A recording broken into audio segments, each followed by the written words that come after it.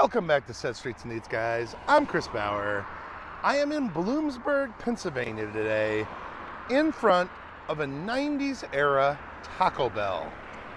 You can definitely tell by the sign and kind of by the outside still, but the inside's definitely still 90s. Wait till you see all the fuchsia, purple, and pink.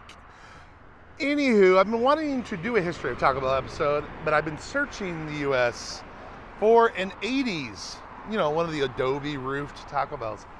Those don't exist anymore, at least not in the Taco Bell version.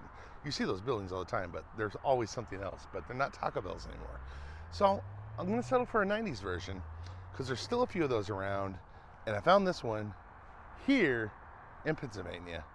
So we're gonna go in, get some tacos, and talk about the history of one of my favorite fast food franchises, and I hope you guys will join me. Let's go eat.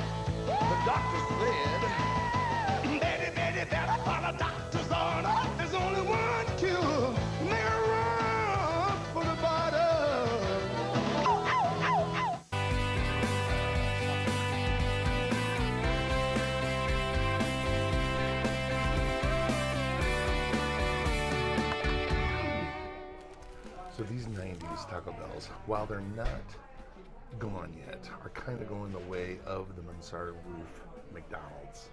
While I've seen a few of them still around, there's a couple in this area of Pennsylvania, but they're fewer and fewer and fewer. But these, I don't even know what colors they are, the aqua and the purples and the pinks. And you remember the 90s ones. They're just getting fewer and fewer. And Taco Bell's been going, just like McDonald's has been going to the gray box IKEA version of their stores since 2016, actually. They've been remodeling all their stores, and they're phasing these completely out. Their older stores that I grew up having, with the old adobe roofs and the 3 windows in the front, those are all gone. We still have the buildings around. Everybody sees those buildings everywhere, but they're repurposed and used for all sorts of different restaurants or businesses. I pass them all the time in my travels, but those are still around, but they're not Taco Bells anymore. If you guys know of any that are still Taco Bells, they're in those old buildings, let me know. I would definitely like to find a few of those that are still Taco Bells that haven't been remodeled yet, that still at least have the 90s decor. But when Glenn Bell started this, he actually started Taco Bell, not as Taco Bell, but as a drive-in. And he started just a few blocks away from the McDonald Brothers drive-in in San Bernardino, California. How unbelievable is that? Literally a mile away from each other. But right across the street from Glenn Bell's drive-in was a little Mexican walk-up place that served tacos. And back then, of course, tortillas came as they always do, and the soft shells. And of course, a soft shell tortilla falls apart. It's very hard to eat. The little place across from Glenn Bell's drive-in was called the Matilla Cafe. And part of their thing that they did that kind of invented was they would deep fry their taco shells into hard taco shells to make it easier for the tacos to be picked up to go, to make it easier for it to be a to-go food for people to buy for lunch. It became very popular, and Glenn Bell noticed this being right across the street at his drive-in. So like most good ideas in America, he just took that idea and he started doing that at his place. Of course, it was a big hit, and he started opening several Mexican food only drive-ins around Southern California under different names, like Taco Tia and El Taco. And he tried those out during the 1950s, and it wasn't until 1962 that he opened the first Taco Bell in Downey, California. That was actually still there. The original location was still there until 2015, when Taco Bell actually bought the building, and they actually moved it to their world headquarters about 40 miles away in Irvine, where it sits today. Once Glenn started the chain, they took off pretty quick. He grew the chain throughout the 60s and 70s. He grew the chain throughout the 60s and 70s to about 800 restaurants, and then sold it in 1978 to Pepsi. And they've owned it ever since. Attention Superman fans, Superman glasses are coming to Taco Bell. That's right, Taco Bell is offering Superman glasses with exciting scenes from the movie. There's 6 of them. Every time you buy a medium-sized Pepsi-Cola, you can buy a Superman glass. But supplies are limited, so hurry down to your Taco Bell and start your own collection of Superman glasses. Superman glasses, now only at Taco Bell. Today it's owned by Yum Brands, which I believe is a subsidiary of Pepsi. But they own KFC and a whole bunch of other brands as well, which is why you always see those restaurants doubled up with Pizza Hut, Long John Silver's, KFC, things like that. But they got so big in the early 90s because they had that, they became known as the cheap fast food place because they launched that 59-cent, 79-cent, and 99-cent menu. Drive right by those burger stands, headed for Taco Bell, man, oh man, they got 3 great big menus. $59.79. And it's so delicious, I'm telling you. Tastes so good, tastes so fine. They got everything Louise likes. Taco, nacho, chicken salt taco. It tastes so good, it tastes so fine. $59.79. Well, run for the border, spread the news. $59.79. Now Taco Bell, 3 great menus. So fine. That was huge for Taco Bell back then. It was really big. Everybody in the 90s went to Taco Bell because of that. It was a huge draw. I even remember when they had the Fiesta menu, which was mini versions of everything for 39 cents each. Those were awesome. Hard to believe this didn't exist until that little place across from Glenn Bell's drive-in thought of it, of deep frying the shells. San Bernardino in the late 40s was literally a hotbed of fast food innovation. Who knew? Isn't that crazy? I mean, look what came out of that area. It's amazing.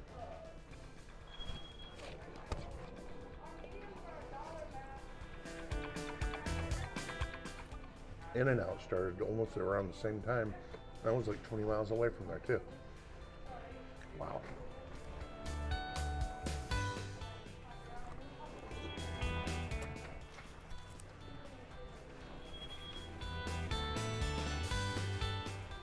Pretty incredible. But the logo, this 90s version of Taco Bell is its longest lasting logo. The logo, this version of it, started in 1994, went to 2016 when they started doing these remodels. That's why there's still a few of these around. It's basically the mansard roof version of the McDonald's, but this is the Taco Bell version of that.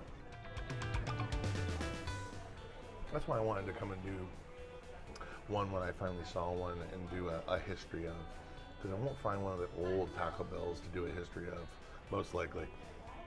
But there's still a few of these left. I figured I might as well do it while I could still find them. Taco Bell's had 6 logos in its history. This restaurant and sign is its 5th incarnation of its logo. And the one it currently has, which is the most minimalist version, is its 6th and latest incarnation. That's been around since 2016.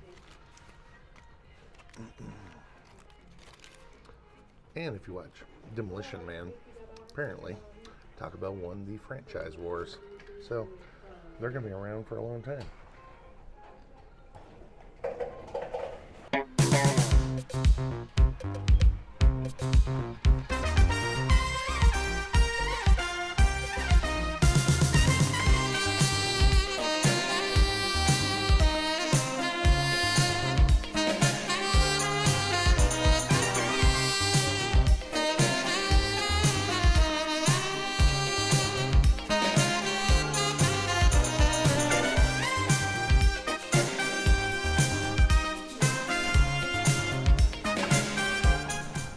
It's hard to believe in the time that since Pepsi bought them in 1978, they've grown them from almost, I guess it was about 870 locations when they bought them from Glenn Bell. Pepsi grew them into almost 9,000 locations worldwide in 32 different countries. So Taco Bell is everywhere. They're everywhere. They're in a lot of places. I don't know exactly where they rank by franchise, or by, I guess, fast food franchise. As far as, obviously no one's as big as McDonald's, but I guess I'll have to look that up and see what the top 10 fast food franchises are.